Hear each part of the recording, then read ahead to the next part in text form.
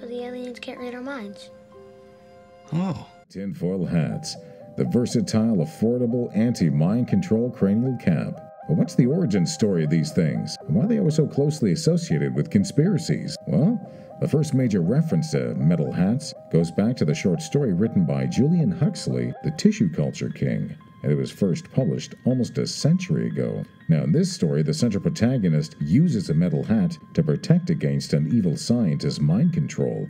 And in this story, well, it covers everything from genetic engineering, immortality, and using metal hats as an anti-telepathy tool. It was first published back in 1926 in places like the Yale Review. But it really wasn't until the following year, 1927, when it was featured in Amazing Stories, the first ever serialized publication dedicated to science fiction, that the story really started to garner widespread acclaim. From there, well, that pop culture seed went to root, and it still grows today.